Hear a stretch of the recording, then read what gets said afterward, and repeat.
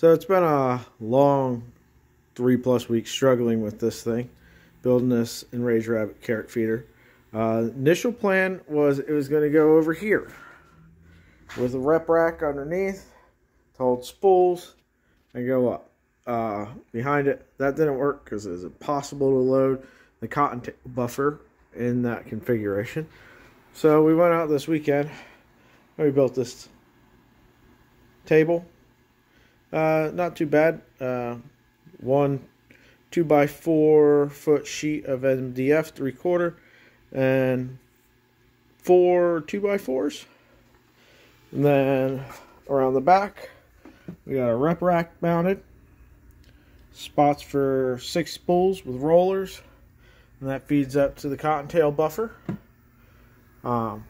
We've just got 2 filaments loaded on there right now for testing.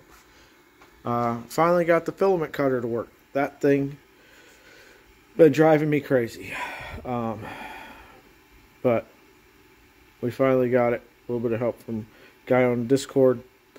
There's a drag chain binding against the drag chain holder, and I just kept overlooking it, kept looking at everything else but that.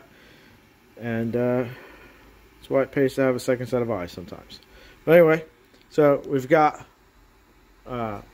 tool 1 loaded right now. We'll show you what it looks like. On clipper screen, you've got the happy hair for clipper screen. Gives you this little carrot symbol. And you go there, and that gives you all of your controls for your enraged rabbit carrot feeder. Go over here to load, and we're going to load tool 3. And then comes over, cuts the filament, then it's going to unload it, and it's going to buffer it back into the cottontail back there. And you'll slide over, grab your next one, and push that all the way down to the extruder. And the extruder will pull it in. And you're good to go. Go over here. Just show you that it is fully loaded. We'll extrude.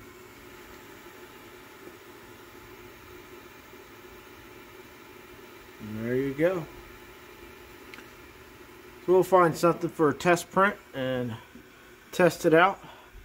But really excited to have this going. I can tell you, having built 2.4, a highly customized Trident, an LDO V0.2, and then a self-sourced switch wire. The enraged rabbit carrot feeder, more difficult than all of them. Took longer than any one of them. In fact, I could have probably built all 4 of these again in the time that it took me to get this thing built and running. So definitely one of the hardest builds so far, and we're gonna have some fun messing with it.